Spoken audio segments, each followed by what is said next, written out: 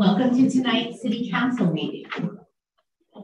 The public can attend tonight's meeting in person at the George Zizziero City and County Buildings Council Chambers located at 1 Tacoma Drive, or watch live on Channel 8 and through live streaming on Broomfield's website. The public may also participate in public comment either in person or by calling 855-695-3744 and pressing *3 to be placed in the queue for comment. Please note that if you're calling in for public comment and would like to speak on more than one item on tonight's agenda, you'll need to press *3 each time to be placed back in the queue for comment.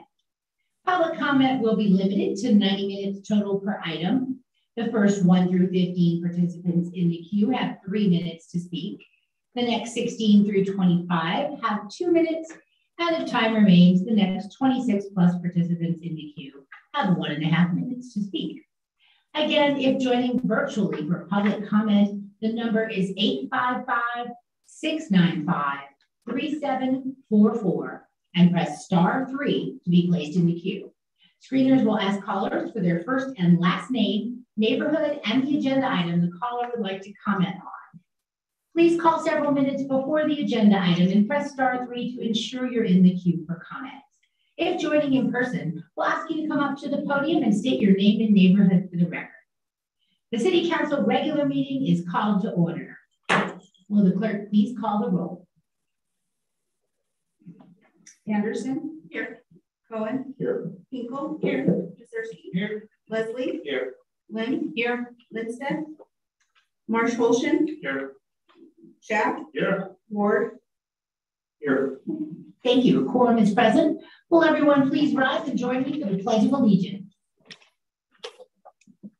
I pledge allegiance to the flag of the United States of America and to the republic for which it stands, one nation, under God, indivisible, with liberty and justice for all.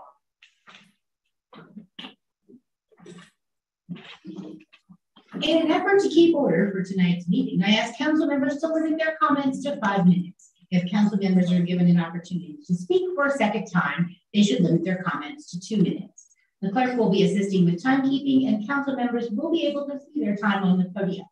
And we'll plan on a 10-minute break at approximately 8 p.m. We will begin with council's review and approval of this evening's agenda. Council may add or remove items from the consent agenda, or council may revise the order of business for a meeting. Does any member of council have any comments or questions regarding this evening's agenda? Are there any objections to this agenda being approved? Seeing none, the agenda is approved. The first item this evening under petitions and communications is a proclamation declaring May 15th, 2022 as National Peace Officers Memorial Day and May 15th through 22nd as National Police Week in the city and county of Broomfield. Will the representatives here to accept the proclamation please come and meet Mayor Pro Tem, there's lots of representatives, meet Mayor Pro Tem Jaworski at the podium.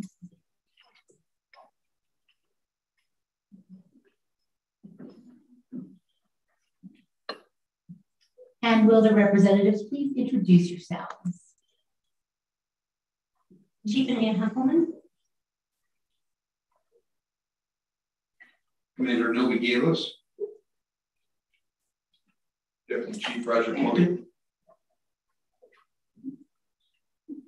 Deputy Chief Mark Goodell. All right, now let's yell too. This proclamation honors and recognizes the crucial role the Broomfield Police Department plays in safeguarding the rights and freedoms of our community and protecting our residents against violence and disorder. We extend appreciation to Chief Hempelman and all of our law enforcement officers for the vital services they provide and their exemplary dedication to the Broomfield community. Therefore, as mayor, I hereby declare and proclaim May 15th to May 21st, 2022 as National Police Week in Broomfield, Colorado. Now we'll take public comments. Would anyone like to speak on this item? Starting with in person, no public online. All right. Comments and questions from council are next. Are there any council member questions? Council member Lynn. Chief, would you mind? I'd love to meet the other members of your team, not just the senior officers, but could they swing by so we can recognize them, please? Sergeant Gary Larson. Officer Brian again. Sergeant Nicholas Wyman. Officer Sebastian DiBenedetto. Sergeant Fernando Ortiz. Officer Luis Marson. Officer John Skegan. Sergeant Jason Collins. Master Police Officer Tyler Burdett. Sergeant Joe Perret. Sergeant Brad Goodwin. Sergeant Herman Hurd. Sergeant Vince Lopez. Deputy Chief Mike Hunter. Thank you all very much. I just, on behalf of my constituents, I can't speak for the council, but I just want to thank you for all the great work you do, the important work you do. I've been in the educational world all my life, and we always had police academies. So I was always very close to the officers and the chiefs and the sheriffs that utilized our services. I even played in a bagpipe band with officers and sheriffs and firefighters. So I just really admire the work you do and take it very personally. I'm glad that you all took the moment to introduce yourselves so we can meet you personally. Thank you all. Thank you. Councilmember Henkel. Thank you. Thank you for all introducing yourselves. And now I just learned something about Councilmember Leslie. Thank you for your service. I know that every day is actually this officer day because you are what makes us safe. And you are just somebody and a whole entity that our family admires. And I want to impress it upon City Council to do a ride-along within our systems of our police force. And I think it's really imperative that we know what happens when you guys are serving, and the ladies too. Although Councilmember Cohen says, "Where are all the ladies tonight?" They're working. They're working. Yes. But there are many of them that we do have, so I know that for sure. So I just really appreciate your work, and I can't wait to come in and bring some snacks in the roll call again. Just for clarification, I said women. Oh, women. Good correction. Any other council member comment? Well, Chief Appleman, would you like to say a few words? Thank you for honoring our National Police Week. I'm actually honored that we have this many of our folks who are able to come by tonight. So thank you very much. Thank you all so much. We appreciate you.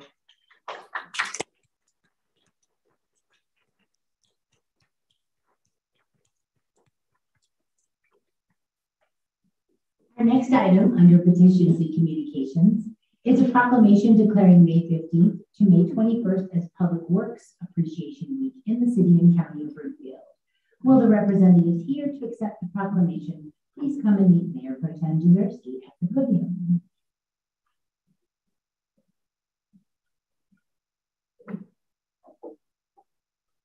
Would you like to introduce yourself, Ms. Hall? Good evening, Mayor, members of council, Mayor Pro Tem. I am Kimberly Bell, the Director of Public Works for the City and County of Brookfield. Thank you. This proclamation recognizes the vital services of our public works professionals consistently providing to our residents in a dedicated and efficient manner. These services are essential to the well-being of our community and help us maintain our sustainability, resiliency, and high quality of life here in Broomfield. Therefore, as mayor, I hereby declare and proclaim May 15th to May 21st, 2022 as Public Works Appreciation Week in Broomfield, Colorado. Next, we'll take public comments on this item. Don't see any council member comment?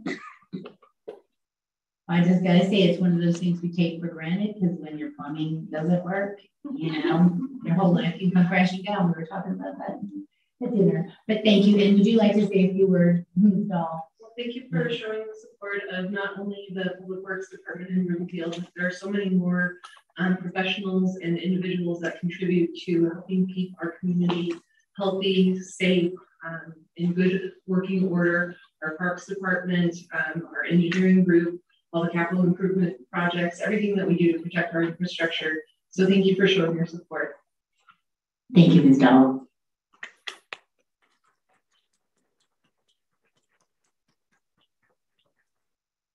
I was supposed to say thank you for joining us this evening and for the dedication, efficiency, hard work, and all the important services our public works professionals consistently provide to the community. Next, under petitions and communications, we have a proclamation declaring June 2022 as Aging Well Awareness Month in the city and county of Broomfield. Will the representatives here to accept the proclamation please come and meet Mayor Pro Tem Jaworski by the podium? And will the representatives please introduce themselves? Good evening, I'm Bonnie Steele, Child, Adult, and Family Services Supervisor. Good evening, Mayor Pro Tem and City Council. I'm Molly Judson, and I am currently the manager of the Child, Adult, and Family Services Unit.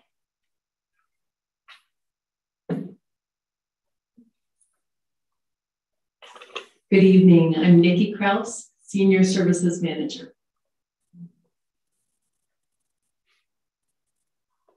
Hi, good evening, Julie Kelly, Adult Protective Services Caseworker. Thank you. This proclamation brings awareness to the significance of the maltreatment of our valued aging community, and as a public health and human rights issue, this is an increasing global problem that crosses all socioeconomic boundaries.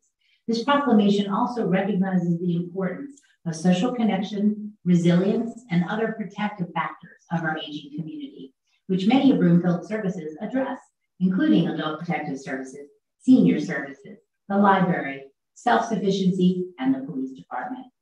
Therefore, as mayor, I hereby declare and proclaim June 2022 as Aging Well Awareness Month in Broomfield, Colorado. And we'll take public comments on this item next. If anyone would like to comment. Next, council, anyone like to comment? And finally, to our proclamation recipients, would you like to make any remarks? Yes. First, good evening, Council. Thank you for taking time and recognizing our Aging Well Month with the emphasis on connection is prevention.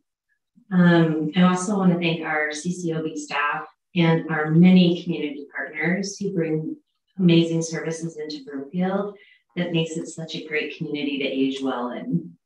I also just want to take a minute to recognize Molly Judson. It's her last city council meeting with us. She has served us so well and very well. So I just want to acknowledge her.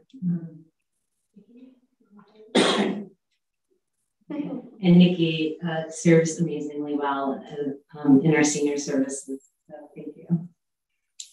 Thank you. And I have to add to that because my mother-in-law is 95 and she lives with us. And without the amazing senior services that Broomfield provides, we wouldn't have the quality of life and she wouldn't have a community. And having that community makes all the difference. So thank you.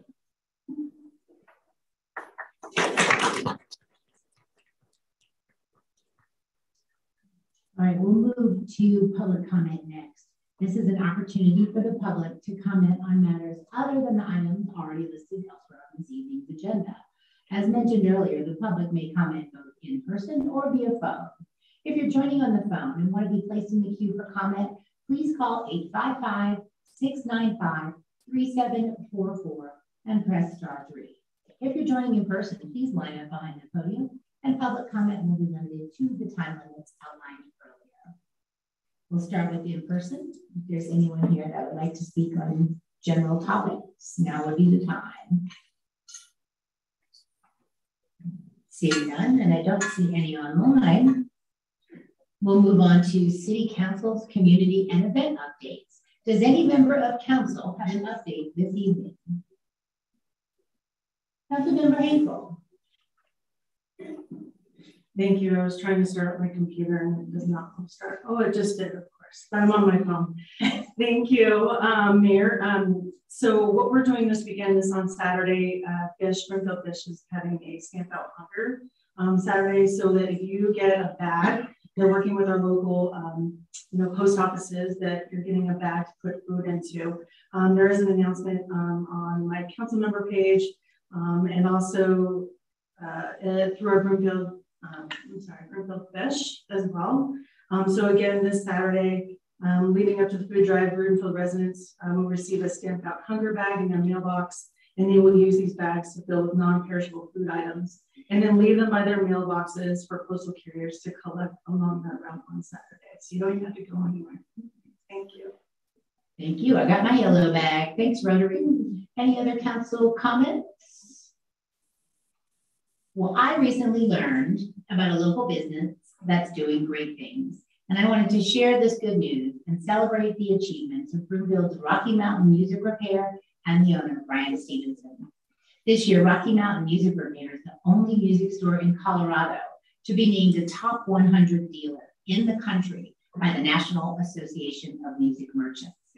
This award honors the very best retail music dealers who demonstrate exceptional commitment to their stores, neighborhoods, and customers, and share a vision to create a more musical world through their local communities. Rocky Mountain Music Repair submissions were centered around their School Secret Santa initiative that has given away more than $50,000 worth of instruments and band supplies over the past 2 years to support local teachers and band students. Please join me in thanking Brian Stevenson and Rocky Mountain Music Repair for providing support to our local budding musicians and wishing them good luck at the upcoming awards ceremony in Anaheim, California, where they will be considered for the coveted Dealer of the Year award. And I'd like you to step up to the podium, Mr. Stevenson, and say a few words, if you don't mind.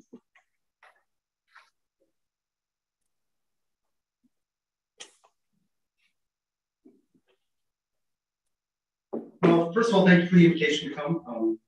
My wife and I, Dan over there, we started our business 9.5 years ago here in Broomfield with 3 flutes that I bought on Craigslist that I fixed up, and just the 2 of us sitting in a room, and we never thought we'd be where we are. But I have a problem saying no to people. And so now we do all the repair work for Boulder Valley District, Jefferson County School District, the CU Buffalo Marching Band, SQ27J out in Brighton. And we have a retail store here that now sells tons of new instruments, used instruments, and repair is still at the heart of what we do.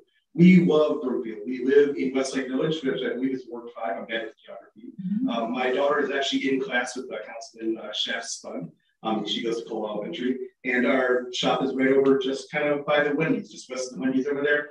And it's a little hard to find because we kind of figured when people would drop their trumpets or run with their saxophone with their car, they'd find us.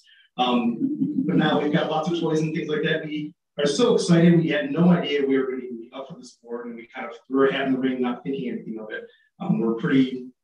We like to do everything very local and very centered around our community. And the School Secret Santa was a thing that we started a couple of years ago, and it keeps on growing and growing. And it's kind of like Toys for Tots, but for band directors. And so near Christmas time, people can buy an extra box of reeds or a bottle of alcohol or little things, and even up to if you want to buy a French horn or a tuba for school, they're not going to complain. And then we give it all away to the Christmas event to 25 to 30 local teachers and just kind of help out the band programs that they need around here. So we put our submission in for that, and somebody thought we were doing something pretty good. And so we're super excited. We're going to go down to Anaheim to the big trade show, and there's a fancy dinner, and we might win within our community service category, or we might win the deal with what we have no idea. But thank you so much for the invite. Thank you for letting me take a couple seconds to tell you about what we do.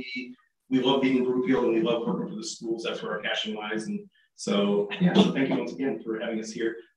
Like I say, I'd be remiss in not recognizing my wife, Deanna. She's really the brains of the operation, and she takes all my crazy ideas and tells me whether they're stupid or not. So, and once in a while, I get something pretty good, and I can Secret Santa with it. So thank you once again. Yeah. Thank you very much. For you. Next is council's consideration of the consent agenda. The clerk will read all of the consent agenda items by title, and there will be one opportunity for public comments and council questions and comments. Council will then be asked to approve the consent agenda with 2 separate motions, as item 7G is a request for an executive session and requires an individual motion. Following the clerk's reading of consent agenda items 7A through 7F, we will ask for public comments. Will the clerk please read agenda items 7A through 7F by title? 7A, approval of minutes from April 26, 2022, regular meeting. 7B, ordinance number 2182, adopting as the primary code by reference to the Broomfield Standards and Specifications 2022 edition and amending certain sections of chapter 14-04 of the Broomfield Municipal Code in accordance therewith, first reading. 7C, resolution number 2022-68, authorizing and approving the intergovernmental agreement between the City and County of Broomfield and the Regional Transportation District for Fare Reimbursement Broomfield Flex Ride Service. 7D, resolution number 2022-69, authorizing and approving the agreement with Colliers Engineering and Design Incorporated for the design of fiber network. 7E, resolution number 2022-37, authorizing a loan to Northwest Family Housing, LLC for the Northwest Apartments Affordable Housing Project.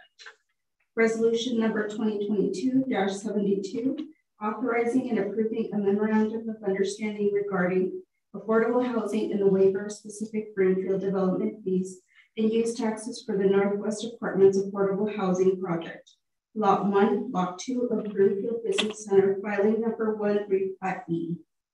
7F, resolution number 2022-59, a resolution authorizing and approving the guaranteed maximum price amendment 1 to the construction agreement with Moulds Construction Incorporated for the Mesa Booster Station project. Resolution number 2022-71, authorizing and approving the First Amendment to the consulting agreement with Arcadis US Incorporated for the Mesa Booster Station. Thank you. We'll now proceed with public comments. Does any member of the public have comment? Please step up to the podium if you're in person. State your name and neighborhood for the record and limit your comments to 3 minutes, please. Hi, Roxy Jewel Lackamore. On the resolution 2022-69, can anybody tell me what the timetable is for the engineers and the designers to get this done, or is it already done? Did you want to address that, Ms. Hoffman? You bet. The resident experts in the room, so we always defer to her. Director of IT, Kateria Bigot. Thank you.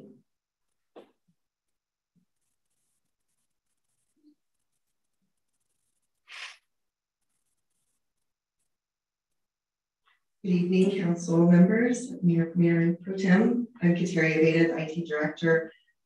We have not begun any engineering work yet.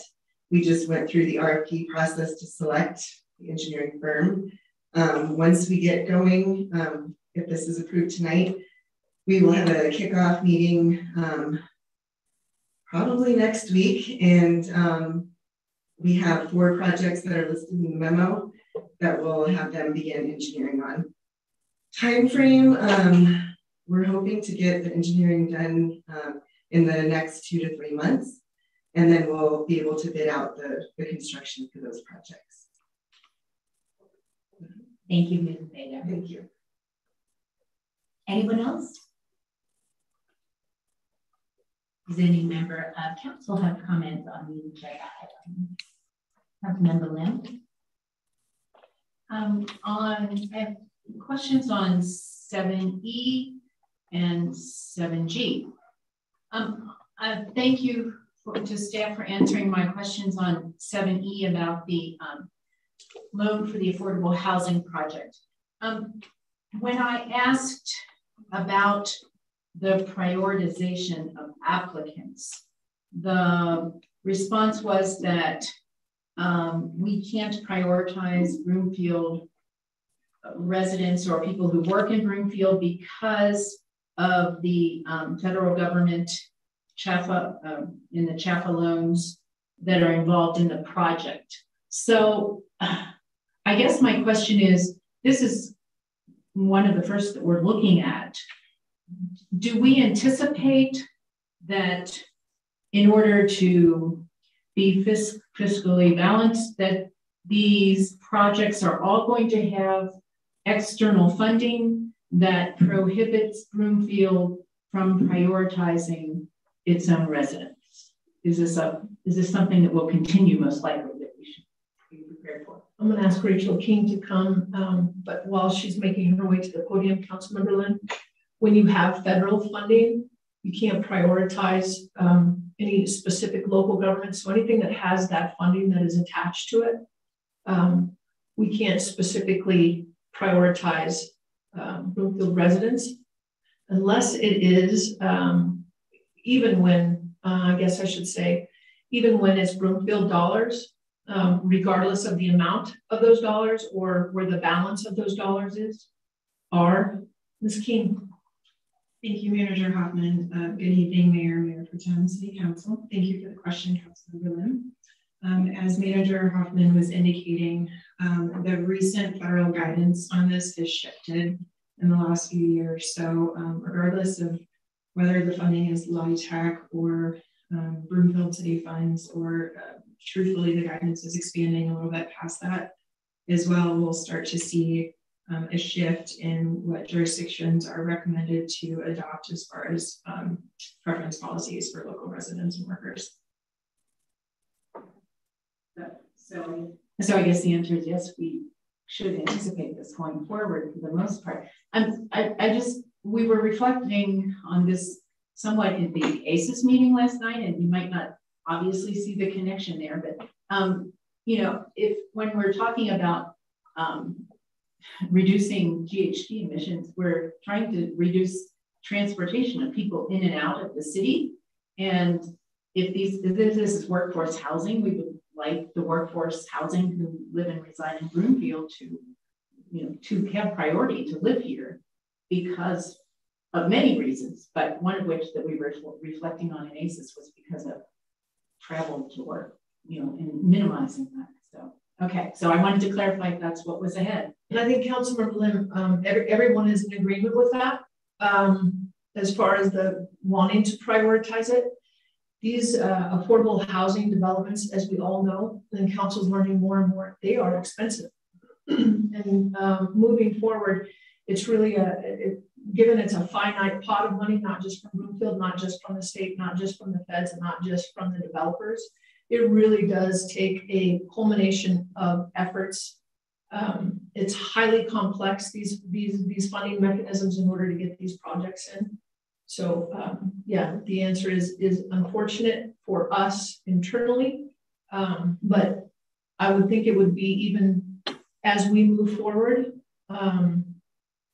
you're going to see, I would think, more and more restrictions from the feds, not only reporting restrictions, but with those dollars that are going to be attached for that affordable housing. So again, and everything is exponentially more expensive than it was even a year ago. And if I may, Manager Hoffman, I'll add a clarifying point.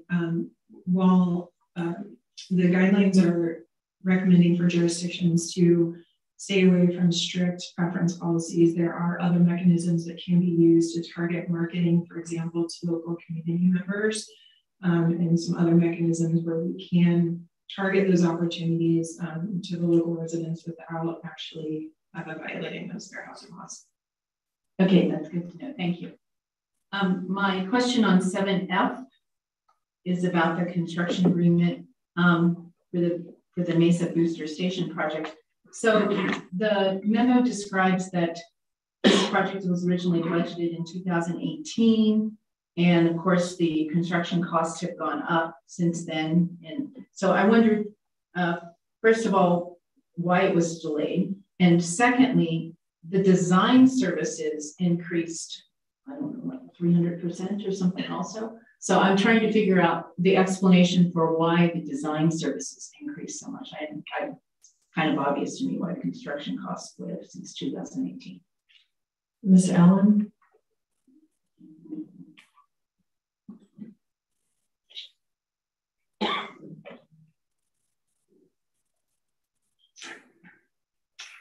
Thank you, Katie Allen, City County Engineer. Just to clarify, the resolution for the design services is for construction administration support from the engineer through the construction process.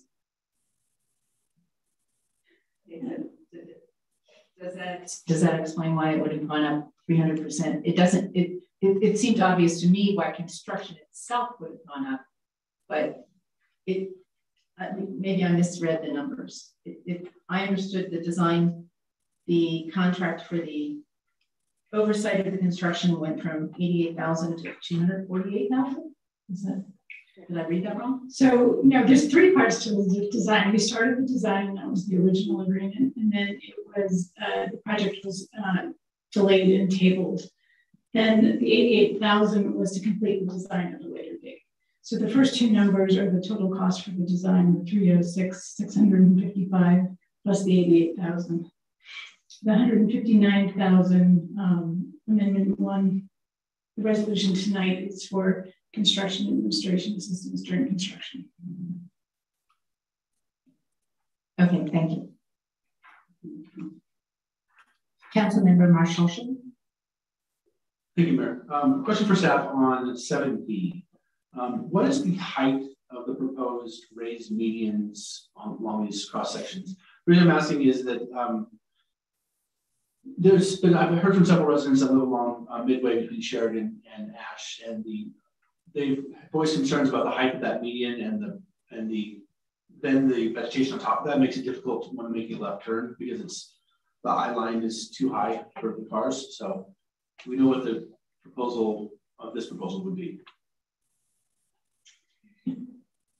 Councilmember Marshall, excuse me. We're not proposing changing the median height, and I don't have that detail in front of me. There is a 6-inch vertical curb, and then there's a sloped concrete, what we call splash block, and I don't have that slope memorized or distance to calculate that height.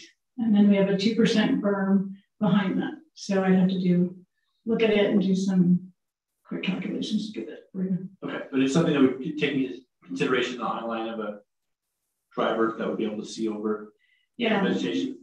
Yes, we certainly learned it the hard way many times in terms of site distances and what plants go on top of that, and if somebody over burns it, what the impacts are. I've had made some revisions, but yeah, we aren't addressing that specifically in the street sections. Thank you. Thank you. Councilmember Shad.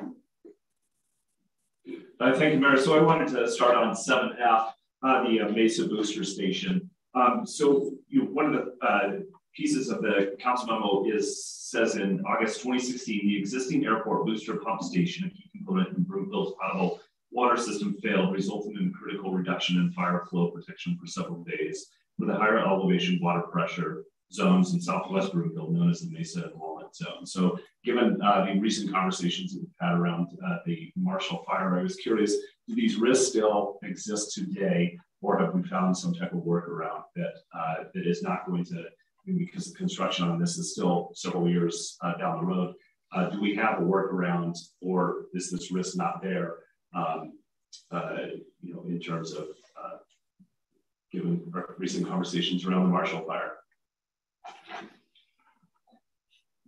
I would say the risk is still there until we have this redundant system. We have a risk of not having a backup fire flow pump in the existing airport booster station. Do we have some type of workaround that we've identified that reduces that amount of risk that we have? I'm looking to our public works director if she has any comments. Thanks.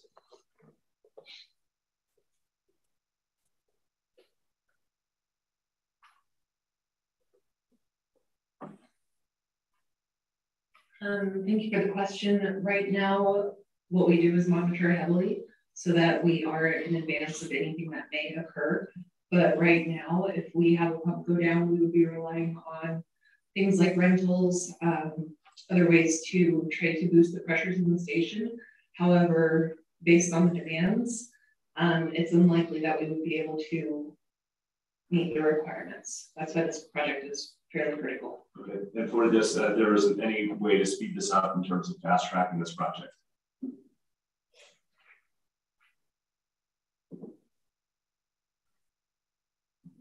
So as we noted in the memo, we didn't have the funding for the full amount. So the way to speed this up is to start this first phase, which allows us to order the long lead item pumps.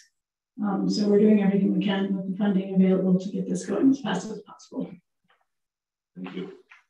The next question I have is around 7C, which is the RTD reimbursement.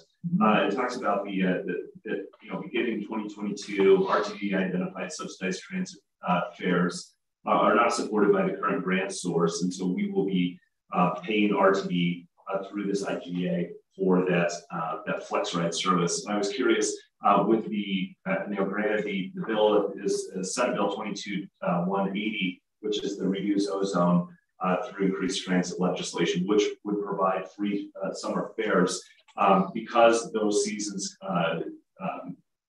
coordinate or land at the same time. Is there a possibility that we would then get reimbursed through that grant funding through the legislation, or at this point do we know that? Thank you. Good evening. I'm Sarah Grant, Transportation Manager for the City and County of Broomfield. That is a great question, Councilmember Schaaf. And as noted in the memo, if the free fare ozone does come through RTD for one of the months that we are planning to do a free fare summer, for example, if it's August, we would not have to pay for that month to RTD. So that would be covered under the legislation. Okay, so Broomfield would get reimbursed as opposed to RTD kind of getting reimbursed. And just to clarify, RTD would not send us a bill for that month. Okay. And our portion would be reduced accordingly. RTD has given us an estimate for each month for June, July, and August, and it would be reduced accordingly. Okay, perfect. Thank you so much. Appreciate that. That's all I have, Mayor. Thank you. Councilmember Ward. Thank you, Mayor. My questions are also in regards to 7C. Instead of having a free fare summer, have they looked at, instead of subsidizing the free fares, expanding service in the Broomfield flex ride to go north of the 144th? Is that maybe a conversation RTD is even willing to have? Thank you, Councilmember Ward. That is a really great question. With the current grant that we have, we are to expand service north of 144, but at this time, RTD has noted that they don't have the resources to expand north of 144, and we have ongoing conversations. In fact, we have one scheduled before the end of the month to continue discussing full implementation of our grant resources. Okay, perfect. And then my next question is also in regards to 7C. Why was specifically the Broomfield flex ride chosen and maybe not the Westmore Interlochen flex ride, which also serves the rest of Broomfield? That's another great question, Councilmember Ward. So when we originally started this program in 2018, we were really focused on the ridership levels for the Broomfield Flex Ride, which during the summer months dropped significantly due to students utilizing the service. The ridership is a bit more steady over on the Interlochen service, obviously prior to COVID. So our focus was on improving ridership, bringing greater awareness to the service, and focusing on those summer months when there's more capacity to introduce the Flex Ride and get more families introduced to the service. All right, thank you. Thank you. I was going to ask the same question about expanding the service area because there's a whole population that's growing up there that aren't being served. So maybe we can withhold some of our RTD funds and do it ourselves. Just an idea. Mayor, if I may, I spent the afternoon actually with Ms. Allen and Ms. Grant talking specifically about RTD. The mayor and I and Ms. Grant will be meeting with Ms. Johnson and our representative, Eric Davidson. Looked at the numbers today. Broomfield, since 2005, Mayor, the number was higher than we even thought. It's $150 million that just Broomfield has given to RTD, split between base services and the rail.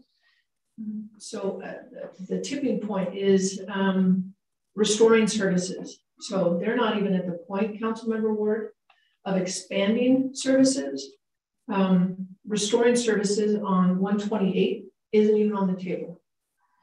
So at some point, we rattle the cages, and that point is now. I concur. Thank you, City Manager Huffman, for that, and thank you all. Before asking for a motion, I want to remind everyone that item 7C is an intergovernmental agreement and requires 2/3 approval of council. Is there a motion by council that the recommendations contained in the staff reports for agenda items 7A through 7F be approved? Councilmember Ward. So moved. Thank you. May I have a second? Councilmember Schaaf. Second. Thank you. Is there any discussion? Councilmember Ward. Thank you, Mayor. The only this agenda item I want to talk about is with regards to setting the traffic design standards. I've been emailing back and forth with Ms. Allen for the past couple of days, and I appreciate her answers. And I guess the only comment that I want to make is really to look at kind of changing the designs we have with a few of our street designs when it comes to bike safety, because even though it has been noted that we're only seeing 2,000 to 6,000 cars a day with roughly 25-mile-an-hour speed limit on like a commercial or multifamily connector street, riding a bike going down one of those streets when a car passes you to like 30, 25, 40, if they're speeding, doesn't feel safe. And I'm probably one of like 7% that was identified in one of our bike transportation surveys who would be like fairly confident to ride in the street.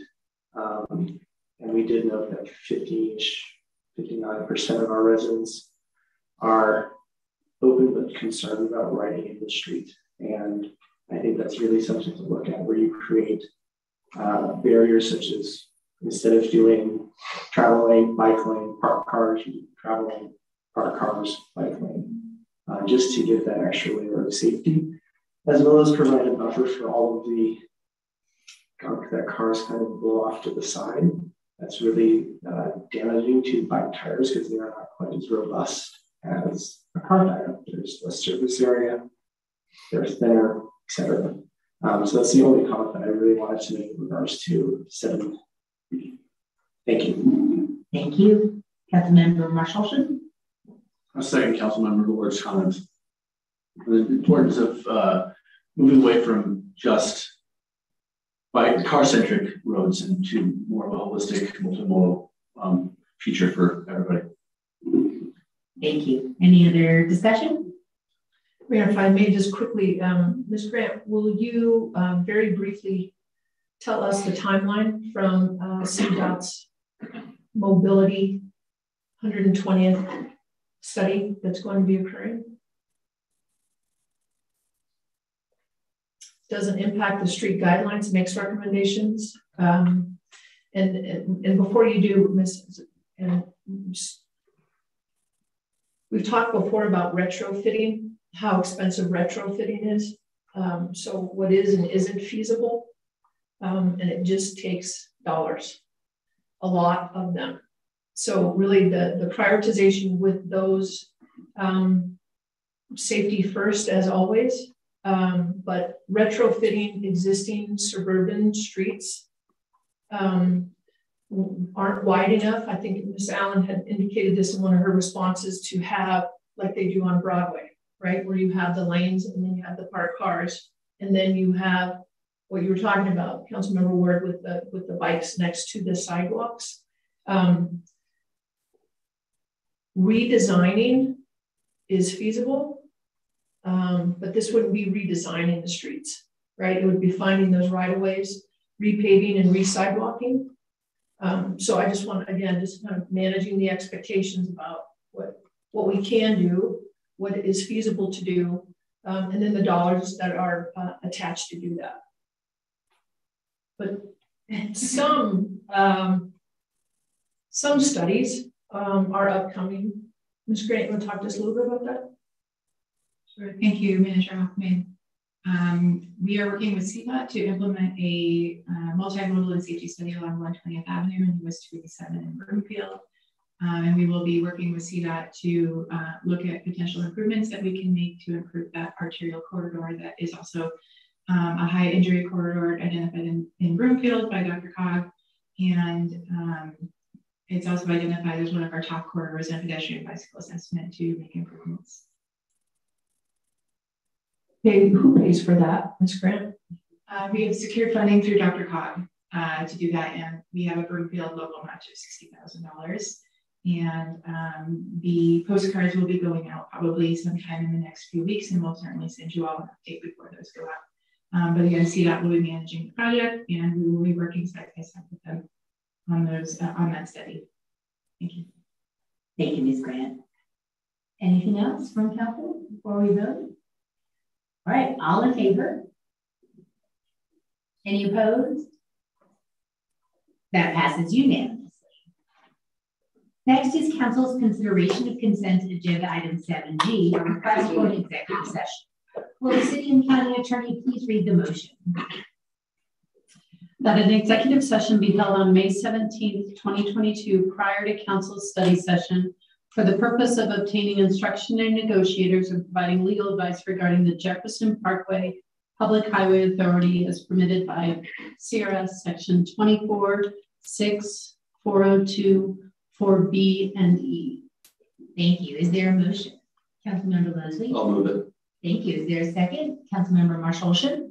Second. Thank you. Any discussion? As a reminder, requests for executive session require an affirmative vote of 2/3 of the quorum present. All those in favor? Any opposed? That passes unanimously. There is no business before the Board of Social Services or the Board of Health this evening.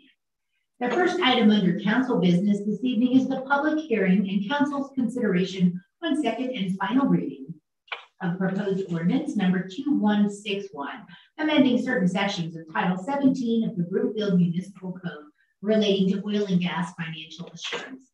I'll now declare the public hearing open, and we will follow the city's standard public hearing procedures with staff presenting a summary of the proposal, then the applicant's presentation if applicable, public comments, final comments from the applicant, and finally questions from city council members.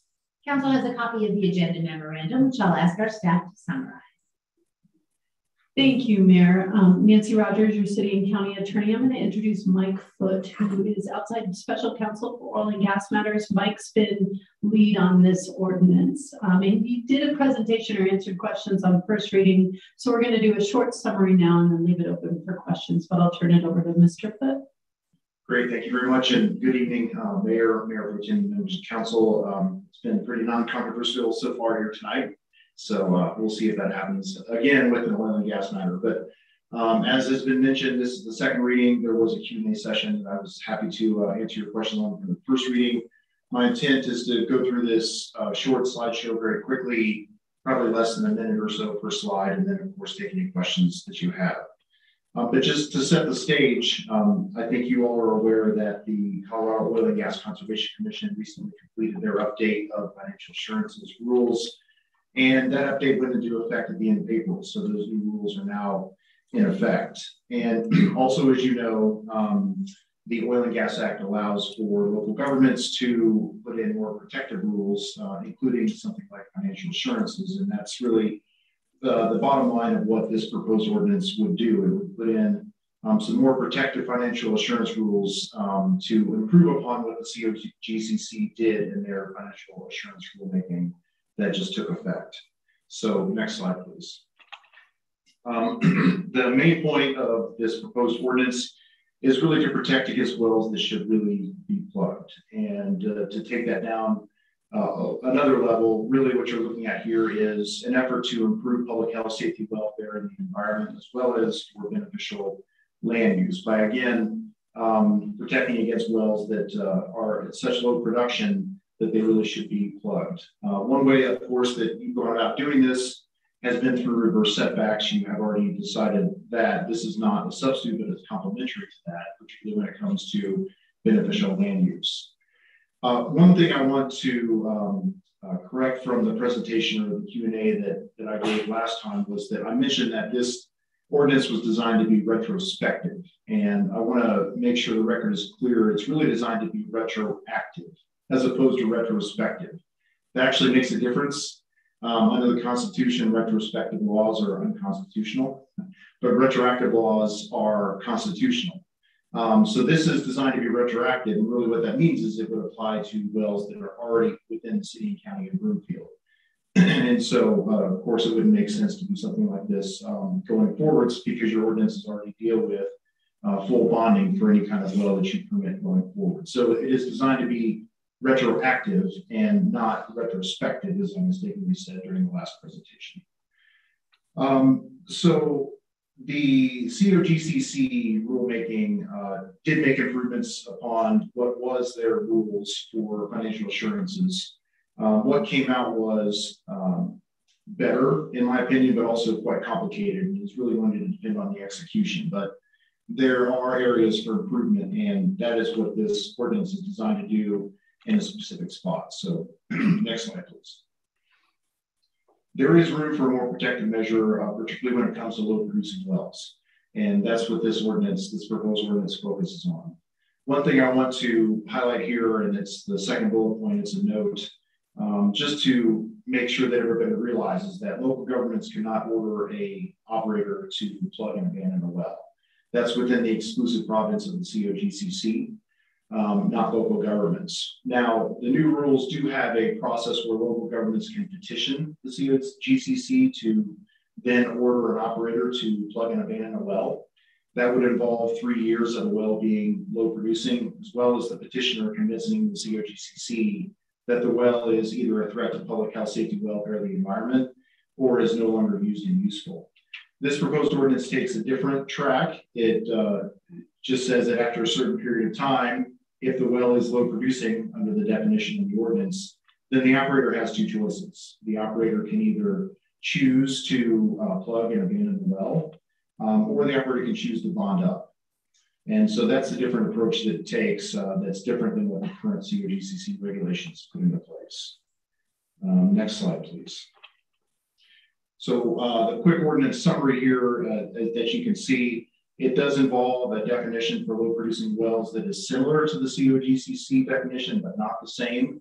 It importantly focuses on the 2 BOE or barrels of oil equivalent threshold, which was adopted by the COGCC, but it does not adopt the COGCC definition word for word. It has a timeline for operator action on low producing wells, and it produces or it requires that choice between plugging and abandoning the well or bonding up after a certain period of time. It also includes a variance process if the operator is unable to comply either with both of those choices. They can go through the variance process as other applicants could do. And it's also related to the current financial assurance amount that would be imposed on any new wells through the special use process that you have in ordinance already under Chapter 17-54. Next slide, please.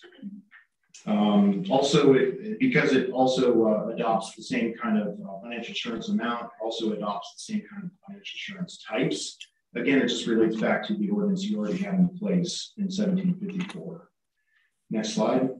Staff process has been discussed, and strategic initiatives does have the capacity and will manage monitoring, notifying the operators, and also managing the enforcement of this particular ordinance should it pass. And that should conclude the slideshow. Hopefully that was less than a minute per slide as promised, but I'm happy to take any questions that you may have at this point. Thank you very much. Thank you for that really brief presentation, Mr. Foote. We'll now proceed with public comments. If there's anyone in person who would like to comment on this item, please step up to the podium, and you know the drill.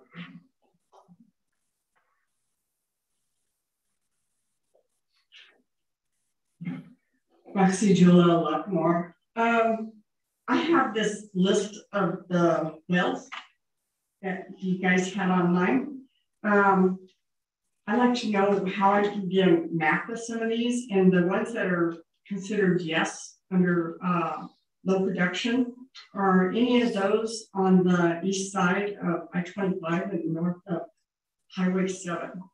But I'd like to get a map or something of both sides of this, if that's at all possible. Ms. Jewell, we can get you that map. So how about my other question? Are any of these that are under yes right now on the east side of I-25 and north of Mr. Foote, would you be kind enough to answer that question, please? Yes, thank you. Yes, in fact, most of the wells that would be affected are in that general vicinity. Okay. Thank you, Mr. Foote.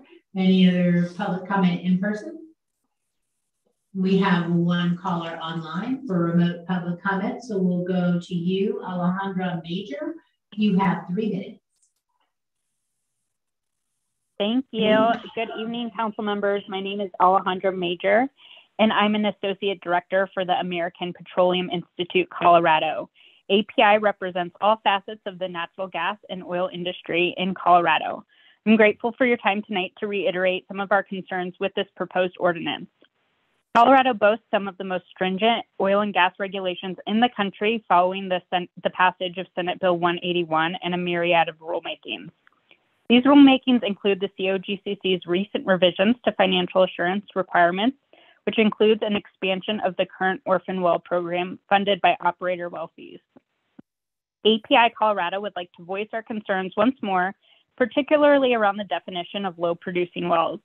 During the financial assurance rulemaking in March, the COGCC defined low producing wells as oil or gas wells that produce a daily average of less than 2 barrels of oil equivalent or 10,000 cubic feet of natural gas equivalent over the previous 12 months. This proposed ordinance, however, seeks to define a low producing well as one that produces 2 barrels of oil equivalent per day or less of oil and or natural gas per month. The difference between these sums could lead to varying calculations of production over the course of 12 months. Additionally, this proposal also includes shut-in and inactive and temporarily abandoned wells in its definition of low producing wells, creating an additional inconsistency between the county and the COGCC. The discrepancy between this proposed ordinance and the state may hamper the COGCC's efforts to ensure that abandoned and non-producing wells are plugged, abandoned, and reclaimed. The rules passed by the COGCC in March incentivize operators to place low producing and inactive wells on a plugging list and designate those wells out of service. As is, this ordinance removes those incentives to place wells on a plugging list. Senate Bill 181 authorized local governments additional regulatory authority, but imposed constraints on a local government's latitude in regulating oil and gas operations. A local government's exercise of its Senate Bill 181 powers must be both necessary and reasonable and designed to avoid, minimize, and mitigate impacts that cannot be avoided. This proposed language appears to be neither reasonable nor necessary and could in fact discourage an operator from placing wells on their plugging list, thereby delaying wells plugging and abandonment. API Colorado continues to strongly encourage Broomfield to align regulations with the COGCC to the extent possible to ensure a seamless process that allows the city and county, state, and operators to work together. Again, we appreciate the opportunity to comment this evening. Thank you for your time. Thank you. Next is council member questions. Any council members? Councilmember Leslie. Mr. Foote, would you mind responding to that? Sure, thank you. So a couple of things regarding the definition of low producing and having it at 2 BOE. Now, we made sure to not have it at just 2 barrels of oil, but also make it at 2 BOE. So that does account for any gas production that comes out of the wells. And the Broomfield wells, or the wells that are located in Broomfield, they produce both gas and oil. The COGCC definition was substantially longer and more complicated. And that was done in part because of stakeholder feedback from the industry, particularly on the Western Slope. They were concerned about measurements that would affect the Western Slope operators whose wells produce gas. And so the COGCC went through the process and decided to make their definition of what they did. Going through the process here and going through our staff here, there was consternation about how that definition was going to apply to wells here. And so really to make this something that was executable, something that was enforceable, and something that was applicable to Brookfield wells, we decided that the 2 BOE, the flat 2 BOE definition was going to be most appropriate. It may end up creating a little bit more of a burden on the operators to calculate 2 BOE with just their Brookfield wells as opposed to the definition that they use through the COGCC, but it's our judgment that that burden is not going to be an unreasonable burden for them to do. So regarding also that the definition that's proposed here does include shut-in wells and inactive wells, well, that really is going to be inevitable. I mean, if there's a shut-in well, if there's an inactive well, then it's necessarily producing less than 2 BOE. So it was our judgment that we wanted to just make that clear, so there was no question that anything that's producing less than 2 BOE, including a shut-in well, including an inactive well, would be included in this definition. So that was done for the reasons of clarity. There was a comment about how this may discourage the putting of wells on the out of service list. And that comment was made last time. I thought it through, and frankly, I'm not quite following. And the reason why I'm not really quite following it is because there already will be an incentive through the COGCC process for an operator to put their low producing or inactive wells on the out of service list, because that does not count towards their financial assurance responsibilities. Regardless of what Brookfield or any local government does, the benefit that the operator gets by putting their wells on the out of service list is that they don't have to pay financial assurances or increased financial assurances to the COGCC for that. In return, the operator has to promise to plug the well by a certain date, which right now under the rules would run between 2027 and 2030. So this process here, if adopted, would more than likely result in wells being plugged earlier than they would under the COGCC process. Because this ordinance would ultimately start in May of 2023 if approved as currently drafted, which of course is 4 years before even the earliest date for wells to be plugged in the out of service list under the COGCC rules. So I don't see how that incentive would change regardless of what the local government does, but of course, open to further discussion about that if anyone has any other ideas. That may have covered everything else or everything that was mentioned in the comment, but if there's something else that I missed, please let me know. I'm happy to try to respond to that as well. Thank you. Councilmember Marshall.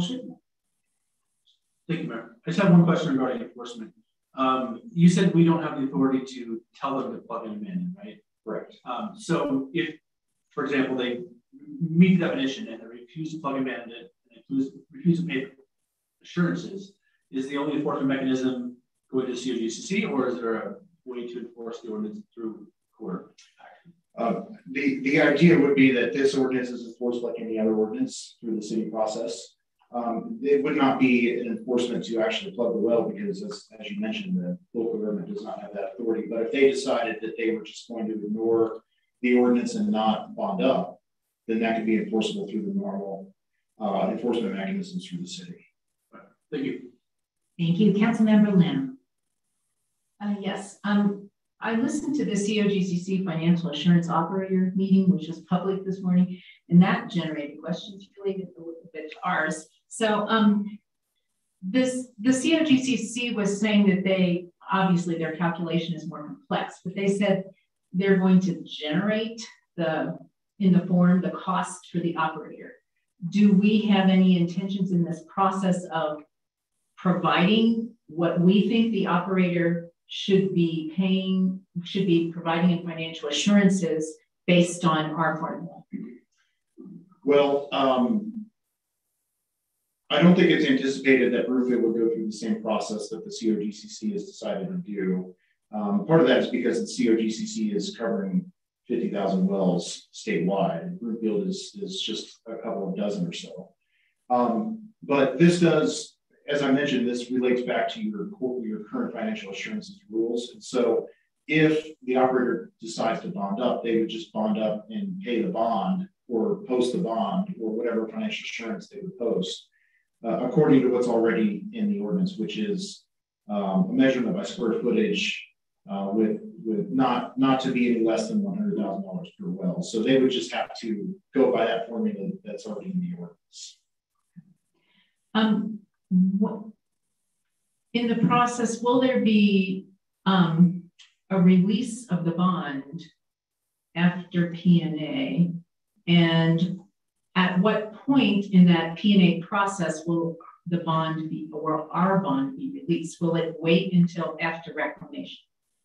To answer your first question, yes, it would ultimately be released. I'm not sure I could quite answer your second question because that would probably be more up to staff as to when it's anticipated to be released. But I think the intent is that it would be released after plug abandonment and reclamation, because that's when the entire site is back to normal. Okay. And what will be the process if an operator is in bankruptcy while this threshold of 12 months of the low producing well is met? I mean, we know from experience with another operator in Broomfield that it takes a year for bankruptcy in this case. Right. I'm not sure I can totally answer that question, not being much of an expert in bankruptcy, but I'm going to maybe speculate and maybe get in trouble. I'll probably hand it over to the city attorney to correct me if I'm wrong. But during bankruptcy, there's many requirements are stayed during the course of bankruptcy, and so I'm going to speculate that this might be one of those. But that is something that I'm not sure I know the answer to. So if somebody else wanted to jump in, that would be fine, or we can just leave it resolved. Thanks, Mr. Fudd. It does depend on when the bankruptcy is filed and when the obligation to post the bond occurs. If the obligation to post the bond occurs before, we might be a creditor in the bankruptcy proceedings. If it occurs during the proceeding, then we might try to get involved with the bankruptcy proceeding to ask that they not be relieved of that obligation. So there's a lot in between, like Mr. Foote said. Even if we're able to assert that the obligation should remain, it is stayed. So no money will leave that company to be put in our coffers because everything's on hold during the bankruptcy. But similar to what we did in the extraction bankruptcy proceeding, we would be actively involved to make sure that if the company remains at the end of bankruptcy, that obligation would also remain. Or if the company was going to be liquidated, that whoever ends up with this asset, that well as an asset, would also have that obligation. Okay. And one thing that thank you. And one thing I'll mention, Councilmember Lynn, is to keep in mind that we do have the two processes here. So we would have the local process as well as the state process. And so an operator would be likely to have already posted some kind of financial assurance with the state. And so that would help insure against some kind of just an orphan well without any kind of financial assurance. But one of the problems is that, of course, Broomfield doesn't have any control over the orphan well fund and how quickly an orphan well would be remediated and plugged and abandoned. So there are these two somewhat redundant processes to help protect public health, safety, and welfare even more if this ordinance were to pass. And then Attorney Rogers was referring to a transfer based in bankruptcy, but I was also thinking broader. This process covers any transfer of wells outside of bankruptcy also. So the obligation for the new operator continues in the same way they do the financial insurance if the well is transferred. Well, the transfer of wells is something that the COGCC deals with. That's not going to be something that we would be able to discuss. Mm-hmm. But I mean, we would be able to follow up with the new operator with the financial assurance obligation. Yes, that's going to be part of the execution of it. I mean, once the financial assurance is posted here, then it's within Broomfield's control as to when the financial assurance is returned, and also to account for any transfer of wells. Okay. And I had a question in general about how operators are complying with our process that we put in place in 17D4-110. And that was the regulation that said that the operators have to register and pay a fee by July, and they have to do that annually. Do we have full compliance with that? And I thought perhaps if we can't even, that might give us some indication if they're ready to comply with financial assurance, if they can or cannot comply with something simpler with our registration. If I can get Mindy's attention, our oil and gas manager is here. If you could respond to Councilmember Lynn's question about what's the status of the current fee payment and posting bonds with our current operators.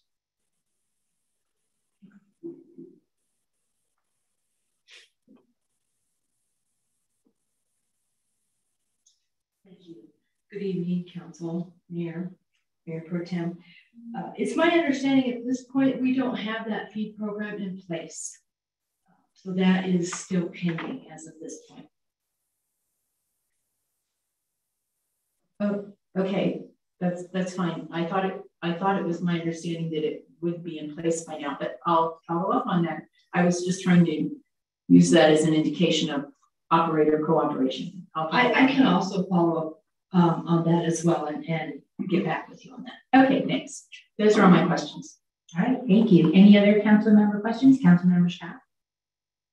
Thank you, Mayor. So just one quick question. So, you know, we found out that definition of individual words matters when it comes to this. So I was curious, when it talks about that Broomfield cannot mandate an operator plug and abandon a well, the best Broomfield can do is after 3 years of inactivity, petition the COGCC to order the well plugged and abandoned. So when we're talking about inactivity, are we talking a shut-in well that's been shut in for 3 years? Is that a low producing? You know, what are we talking about when we're talking about an inactive well? And I know that could be very basic, but I just wanted to make sure that I'm on the same page. Right. Thank you, Councilmember Schaaf. So you might be reading up from the staff memo on that, and it should read that it's 3 years of low producing under the COGCC definition. So if there's 3 years of low producing under the COGCC definition, then a local government as well as a landowner could petition the COGCC to order a well to be plugged and abandoned if they are able to show that the well is a threat to public health, safety, and welfare, or no longer used and useful. So they have to first show that it's been low producing for 3 years under the COGCC definition, and then show that it's a threat to public health, safety, and welfare, or used and useful. And then at that point, if both of those are shown by the petitioner, like the local government, then the COGCC can order the operator to plug the well under the rules. Okay, great. I'm glad I asked the question to clarify. Thank you. Thank you. Any other council member questions? All right. There being no further questions, the public hearing is closed. Next is council's consideration of proposed ordinance number 2161. Will the clerk please read proposed ordinance number 2161 by title? 11A, public hearing, ordinance number 2161, amending certain sections of Title 17 of the Broomfield Municipal Code relating to oil and gas financial assurances, second and final reading. Thank you. Is there a motion? Councilmember Ward. Thank you. I move that ordinance number 2161 be adopted. Thank you. Is there a second? Councilmember Les? I second, yes. Thank you. Is there any discussion? Councilmember Les? I just wanted to point out how important this is for public health and safety and for emissions. There was a recent study published in Nature Communications that showed that roughly half of the methane emitted from all U.S. well sites was emitted by 6% of the country's production from these low producing wells. So we have data that shows these low producing wells are the problems for public health and safety, for GHG emissions, and besides our own land use purposes, we support this ordinance going forward. Thank you. Thank you. Any other discussion? I just want to say how grateful I am for SB 181 and returning our local land use authority to us where it should have been in the first place. Thank you so much, Mr. Foote. All those in favor? Any opposed? That passes unanimously. Next item under council business this evening is the public hearing and council's consideration on second and final reading of proposed ordinance number 2171, amending chapter 4 through 8 of the Broomfield Municipal Code relating to municipal campaign finance.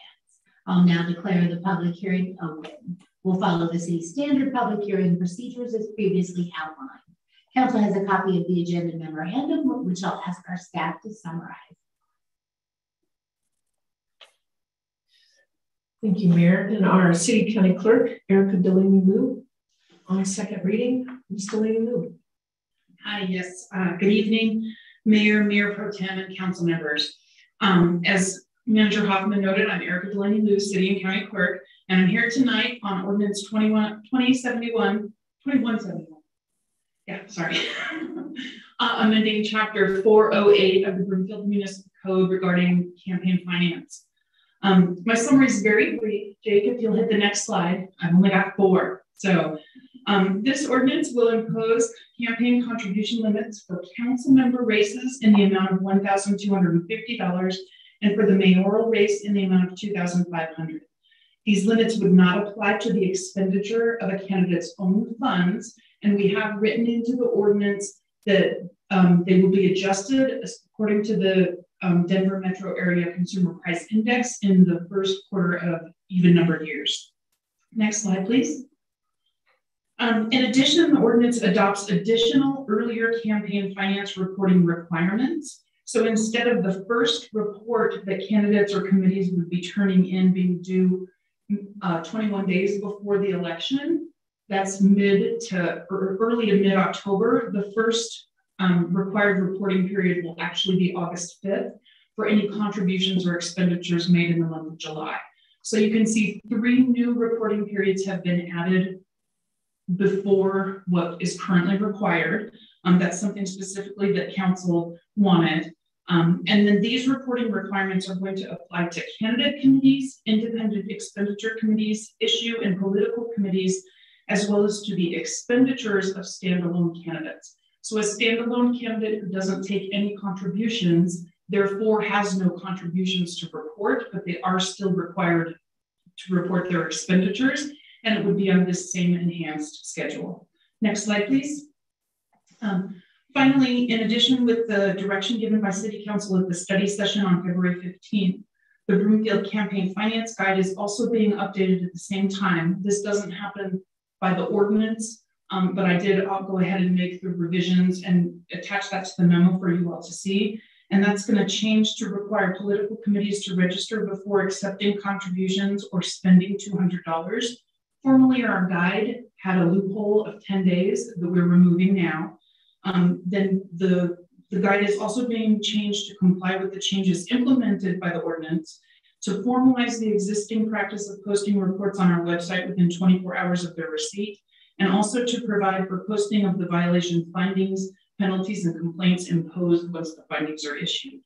So lastly, you'll note in the ordinance that there is some language shown in red, and that is a change to the ordinance since you saw it on first reading. That just clarifies the fact that any violations of Chapter 408 or rules like the guidebook promulgated in accordance with Rule 408 or the Colorado Campaign Finance Practices Act in general will be enforced through the civil penalty provisions by the city and county clerk, and not something that would be going to municipal court. So I'm here for any questions that you might have with what's before you tonight. And also Deputy City Attorney Pat Gilbert is also here for any legal questions that come up. Thank you so much, Ms. Delaney-Lou. We'll now proceed with public comments. Does any member of the public have comments on this agenda item? I don't see any online. Next is questions from council. Councilmember Ward. Thank you, Mayor. The only question I have so far is with regards to the reporting period, are we still keeping the, after the election is over and a candidate committee, for example, is still open, just the 1 year reporting period for any collection, money that was collected or expenses made, or are we also moving more towards kind of like the state does, where you have a monthly report regardless of whether or not you're in an election year? So that is the not frequent, or they don't have an active election item, and that is annual, and that's not being changed by this ordinance. All right, thank you. Thank you. Councilmember Marshall. Thank you, Mayor. I just have a question regarding the reporting actually that I just noticed, and I wanted to make sure to clarify.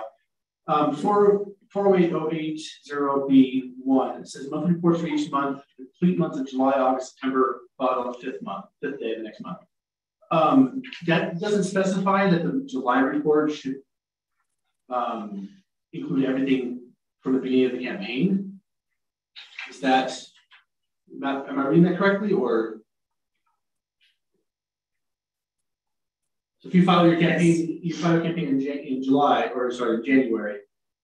According to the way this is written, it appears like you don't have to report that at all. Is that? I think this language probably could be improved so that basically from the time of starting your campaign through July would be included with the first report. Is that something we should amend before we pass this?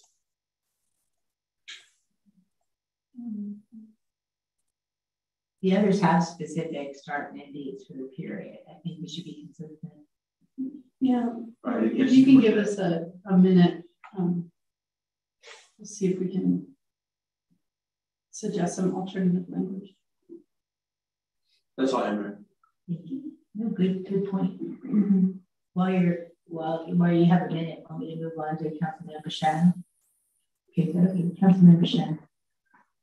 Thank you, Mayor. So I was curious. So after the first reading, the staff added section 1 and 2, and I'm curious, kind of what authority that gives to the city and county clerk, or what authority is already given, and why that was added. So if you can go into a little bit more detail on why staff brought forward that section 1 and 2.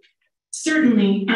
So as we added this language with the contribution limits in particular, what the discussion sort of arose with is someone, a candidate, in practice, a candidate would not report a contribution in excess of the limit, right? Because they knew they shouldn't have taken it. They would only take the $2,500 contribution and not the $2,600 contribution. But sort of how the question came about is this a violation of the municipal code, where both the person giving the contribution and the person taking it as a candidate, would they be written into municipal court for a ticket? And that's not the way we would handle it. But anytime you make a violation in the code, the natural enforcement goes to code enforcement and municipal court. And so what we wanted to do, the existing language of the code did not provide for campaign finance reporting violations to send people to court. The guidance documents that we've adopted in accordance with our municipal code says it's civil penalties imposed by the clerk.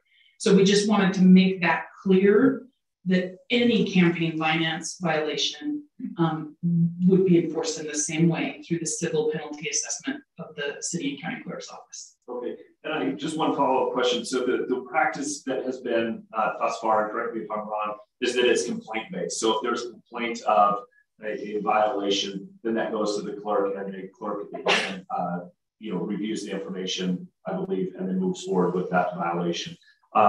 Is this cut out that complaint piece if the clerk's office indeed sees that there's a violation? I guess I wouldn't say that it's been 100% complaint based. I do believe penalties or warnings were imposed when someone was late without there being a complaint from outside our office. So I wouldn't say it's 100% complaint based. In recent years, we have seen more scrutiny with people reviewing the reports once they come in and making complaints. But I would say still, if we've been in the practice of sending out reminders to try and keep everyone compliant. And as we move forward with more requirements, there are probably going to be less reminders just from an administrative perspective, the timing. And so I think we will probably be taking more of a role of enforcement before there are complaints, if that makes sense. It does. Thank you so much. Thank you, Mayor. That's all I have. All right, thank you. I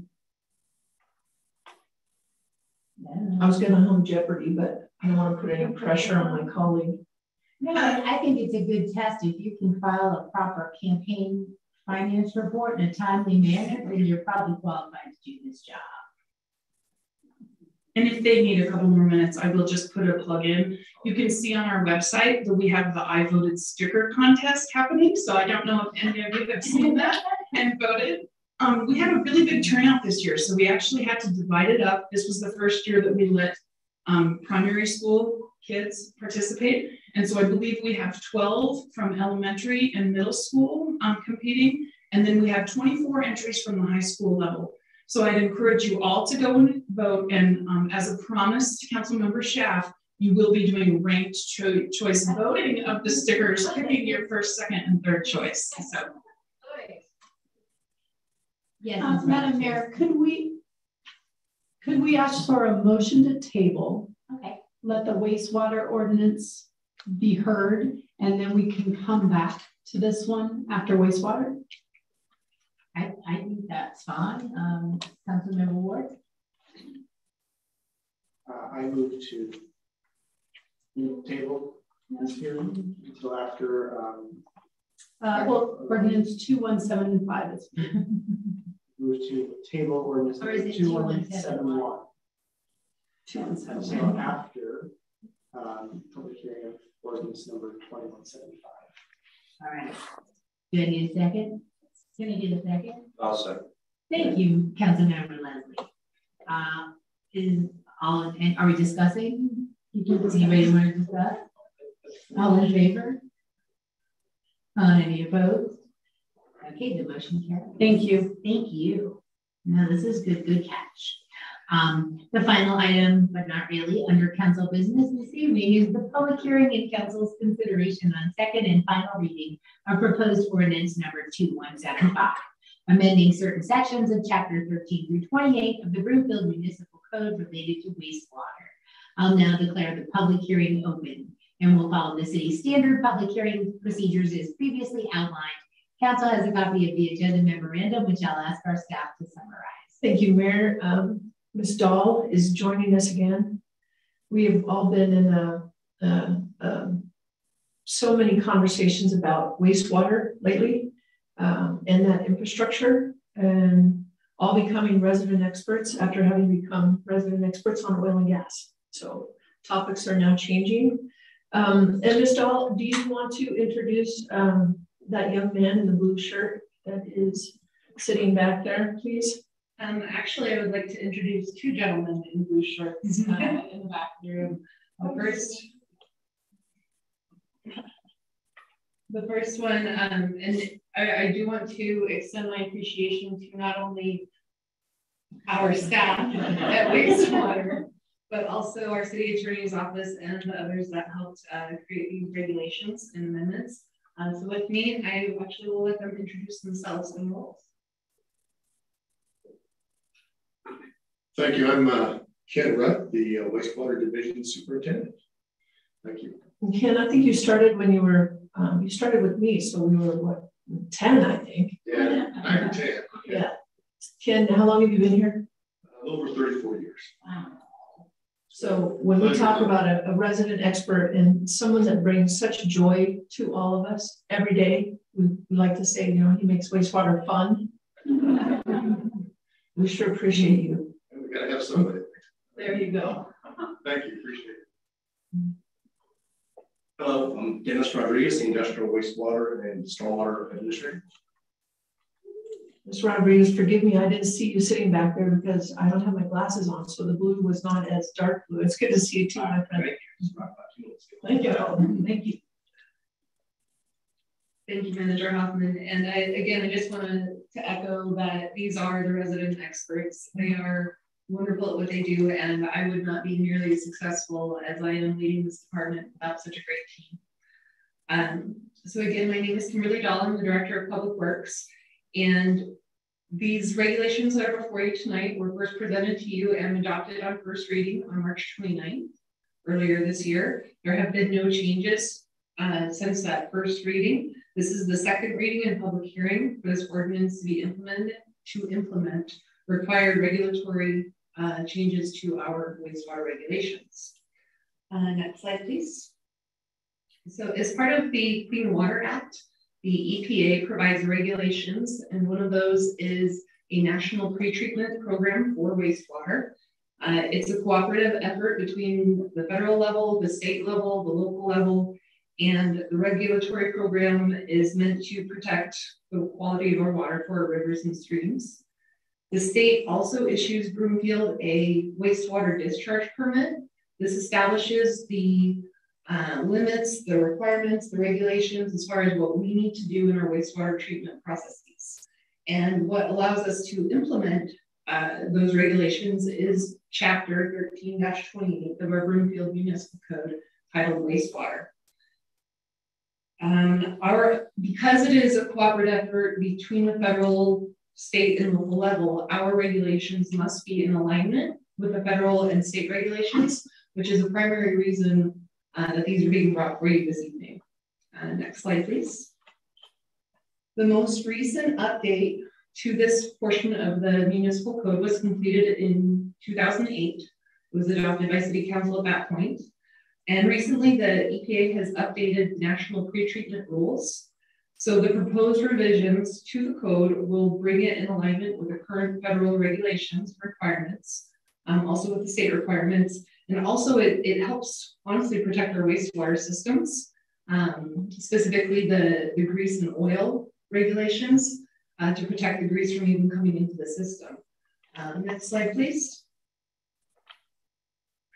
That picture on the bottom left is a picture of our aeration basin.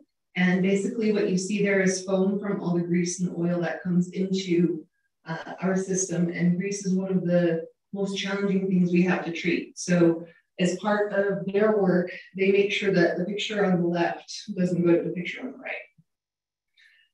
So the proposed changes were developed with the EPA review, and we also held 2 public hearings with our industrial users to review the changes. Each pre-treatment customer was provided a copy of the proposed ordinance, and feedback at those public meetings were positive. Again, the revisions include, they're detailed in the memo, but basically it's a couple new permit categories which clarify existing language, updating the language and limits, as I mentioned, to match the federal and state requirements, adding grease and oil hauler regulations. This was previously managed by the state and is now being managed by our team. This offers us a little bit better control than what we previously had because we have more information related to the manifests for the disposal of that grease, making sure that we do have compliance there. And also it updates fees to ensure that this program is self-sustaining and self-funded by the users themselves. Again, this is to bring our code in alignment with the regulatory requirements. And if this is adopted this evening, following public notice, the implementation of the code revisions will go into effect, and we will engage with our industrial users through communication and outreach and update our permits as appropriate to incorporate all the new revisions. And with that, I am available for any questions. Thank you, Ms. Dahl. Next is public comments. Are there any members of the public that have any comments about this item? Don't see any in person and none online. We'll move to council member questions next. Any member of council have any questions? Councilmember Lim. Thank you for answering my questions via email, whoever was provided those responses. I did, on the question where I asked, are there many non-residents given disposal permits? So am I understanding that correctly, that these are, is that non-resident like in a commercial user, or is it non-resident like not within Broomfield? Not within Broomfield. Okay, I'm having trouble grasping why half of the wastewater disposal permits are from outside Broomfield. Well, I would presume that our fees are more reasonable than our neighbors. So for example, on page 4 of the memo, We have a table that lists out the fees for our proposed 2022 fees. And then we also compare a couple of our neighbors. One of our neighbors we match, and one of them we are $20 less. And so that might be a reason why neighboring communities or neighboring residents might want to use our facility. So you did reassure me in the answer, though, that we're covering our costs, because we don't want people taking advantage of our allowing other non-residents to use our services. Correct.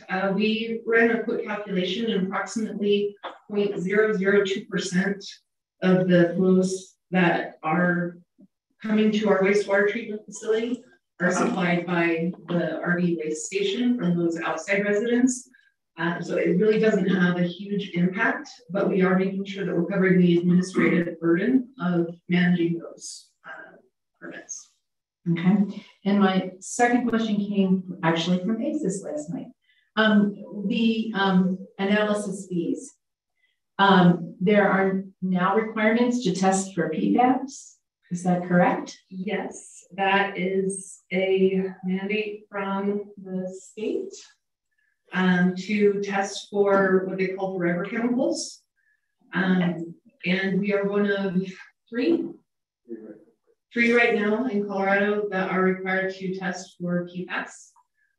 So we are working on what that looks like and what source identification requirements are going to be met. Was there a more specific question? Well, just it was brought up random, yeah, and I didn't see PFAS listed as a fee for analysis, and I wasn't sure if it was still in the implementation stage or not. I thought the legislation had passed that it was a requirement. Yes, thank you for the clarification, Councilmember Lynn. In response to that, that's not specific to our industrial users. That is specific to our entire wastewater collection system. So that would not be included in here, but we are meeting that as part of our discharge permit requirements. Okay, thank you. Thank you. Any other council member questions? All right, there being no further comments, the public, I didn't see you. Councilmember Anderson. Okay, thank you. And Councilmember Lynn's question, maybe just curiosity, you said that we were one of 3 municipalities tested for PFAS. Why? I'm going to turn that over to Ken because I know he can answer that better than I can. That's a good question. There are several factors. One is the state can only open a permit if it is currently within its current term. And so all 3 of the facilities that got it here in January have current permits. Secondly, they focused on facilities with current permits that have permits. One of the big issues is firefall, right, at airport facilities. And so Broomfield serves the North Jetco Airport, Denver Metro, obviously DIA, and then South Platte Renewal Authority, which is Littleton. And so we were the first 3. The state is in the process of adding additional facilities as their permits become current. Thank you. That was all my questions. All right, cool. Any other council member questions? All right, next is council's consideration of proposed ordinance number 2175. Will the clerk please read proposed ordinance number 2175 by title? 11C, public hearing, ordinance number 2175, amending certain sections of chapter 13-28 of the Broomfield Municipal Code related to wastewater, second and final reading. Thank you. Is there a motion? Councilmember Leslie? I'll move the title. Thank you. Is there a second? Councilmember Ward? Second. Thanks. Is there any discussion? All right. All in favor? Any opposed? That passes unanimously. Thank you very much, Ms. Dahl. Thank you. And our fabulous public works staff. We're going to go back to the previous agenda item. Yeah, I believe we were still within the time of the public hearing, so you can just reopen the public hearing. All right, let me give that a shot. And now declare the public hearing reopened. That work? I mean, officially, we should move from the table in second, but. And Ms. Delaney, Lou, and Ms. Gilbert have a proposed suggestion to address the issue that Councilmember Marshall raised. Yes, Jake, if you could. What we've actually done, since the ordinance already had some amendments shown in red, is we went outside to the hallway and came up with language that we think addresses the concern that Councilmember Marshall raised, which is, say someone began their candidacy in April or May. This language now would say that the July report shall also include any contributions and expenditures prior to the month of July during that election cycle. And so this would mean an election cycle ends 30 days after the election. So somebody up for re-election would basically be picking, did it happen within 30 days? Or if not, then it would be considered part of their next campaign that they would then report next July. So I believe this change would address the issue you raised, but we are here for any other questions and comments. And I guess we probably shouldn't forget to close the public hearing. There was no public comment earlier, but you'll probably have to ask again in light of our amendment. That's the lawyer in our city county clerk. Thank you, Ms. Delaney. Lou. All right, thank you. Then I guess we'll go to public comment now on this amendment. Does anyone have any comments? I don't see any online. One more call, public comment, going. Okay, no. Any council questions on this amendment? Questions? Yeah. Okay. Then do we have to make the motion for the amendment or as amended? Can we do it? So thank you for answering that question, Mayor, because as you all know, since I started, I've been trying to instill this amendment process. And we talked to staff about the easiest way to address the red language amendment that was presented to council tonight when staff sees something and wants to get it in the ordinance. Officially, I would ask somebody to make a motion to approve the two amendments that are listed in red. And then we can move forward to a discussion on the as amended ordinance. Okay. Can I get a motion for that, Councilmember Ward? So would I just say aye? So that would be a motion to amend a motion to amend the ordinance to add this two staff amendments. Okay, so I move to amend the ordinance to add the two staff amendments. Thank you. May I have a second, Councilmember Marshall? Second. All right, any discussion? No, okay. So am I going to do just so all those in favor of approving the amendments? Yeah. Thank you. All those in favor of approving the amendment? Any opposed? That passes unanimously. So we'll go back to proposed ordinance number 2171 as amended. Is there a motion? Councilmember Ward. I move that ordinance number 2171 as amended be adopted. Thank you. Second? Anybody? Councilmember Cohen. Second. Thank you. All in favor? Yeah, wait, discussion, yes, sorry. Go ahead, Councilmember Marshall. Just wanted to clarify one thing that I did text Nancy about. It does say 40870 does say, particularly election cycle, no person shall make a contribution. And B says, if that person's contributions. I just wanted to clarify that includes entities such as the home builders or a union or something like that. Yes, the definition of person does. Citizens United. Okay. And then Councilmember Cohen. Thank you, Mayor. I just wanted to reiterate one major reason for this amendment or this ordinance is that in the last election, by my calculation, over a third of donated dollars came from 2% of the total number of contributors, which I think is a good reason to adopt limits so that more people feel like they have a say, they can have influence and be part of the election cycle and not feel that if they don't have a great amount of affluence or can't give a great deal of money, they're somehow not invited to the party. And unlimited donations does disenfranchise some folks. And I think this ordinance would be a good step forward to encourage more people to get involved. Thank you. Any other discussion? Also more transparency. Who doesn't love that? All in favor? And any opposed? That passes unanimously. So get your hand up. Thank you. All right, so moving on. No, the city. Next is the city and county attorney's report. Ms. Rogers, do you have a report? No, thank you. Right. Next is the city and county manager's report. Ms. Hoffman? Going to try to delay to see if we could actually get to 8 o'clock, but alas, Mayor Pro Tem, no, I do not. All right. Councilmember Lynn, you had a question? Yes, sorry. So we're in the middle of a red flag alert.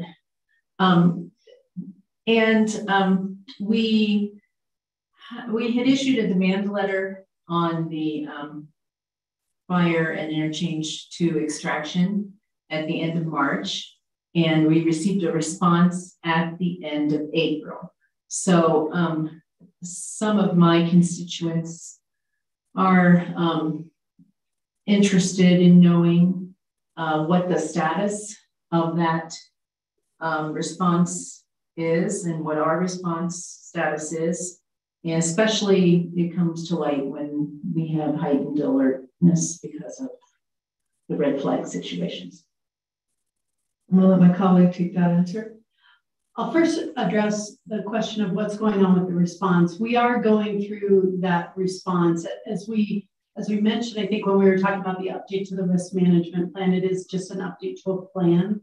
It is not amending the operator agreement. We still are working on that. But I think more importantly, and what actually will help address some of our residents' concerns about this issue, if Mindy, and it looks like Mindy might have stepped away, the oil and gas team has been in daily contact with Extraction, Civitas and their staff as we get these red flag warnings. In fact, we just had an email exchange earlier today with Clay Shuck, just talking about the ongoing communication with Extraction, despite the demand letter, despite what happened before, but about what are you doing today? Inspectors being on the ground today, checking on what's going on the operation, making sure that all efforts are being taken to make it as safe as an oil and gas operation could be.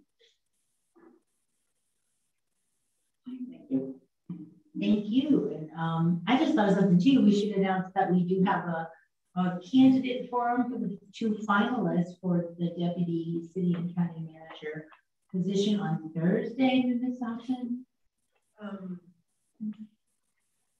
Yes. It's been a very collaborative process, which is generally how our hiring goes from department heads on up. If some of the recent department heads were here, it's a laborious process. It's we do some pretty deep dives, not just with myself, but with all the department heads. We had lunch, we had interviews. We are very satisfied with the top 2 candidates. One is the current county manager in Jefferson County, an individual that I've known for about 5 years now. He serves with me on the City County Managers Association. And I must say he was not looking. He was a shoulder tap. And so I couldn't be more pleased that he is one of the top 2. The other one is also a shoulder tap, Amy Ettingers. She has been around government for about as long as I have. She is right now the deputy chief and president of real estate at DIA, a little small community city. She's got a vast experience. She was with the Hickenlooper administration, Hancock administration, and they tapped her to go to DIA. So 2 very different candidates, both of whom I look forward to having the community and council input. On Thursday night, they're going to come for a tour. It's always an interesting process after you get through the grind to have a more informal setting. So we have 4 of the key department heads that will be taking them on a tour. They'll come, they'll have a light dinner, and then we will move into the community forum. Excellent. Thank you so much for the update. You bet. Thank you. And there is no legislative update or any business before the Broomfield Urban Renewal Authority or the Arista Local Improvement District Board of Directors this evening, and no special reports or requests for future action. So that concludes the items on this evening's agenda. Is there any other business to come before the council? There being no further business,